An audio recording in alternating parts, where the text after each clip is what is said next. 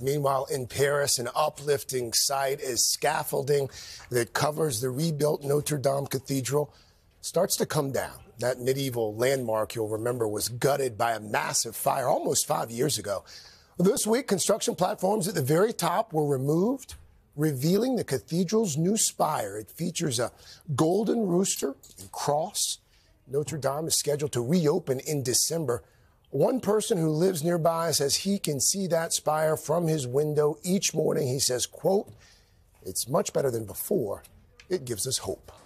Hey, thanks for watching. Don't miss the Today Show every weekday at 11 a.m. Eastern, 8 Pacific on our streaming channel, Today All Day. To watch, head to today.com/allday or click the link right here.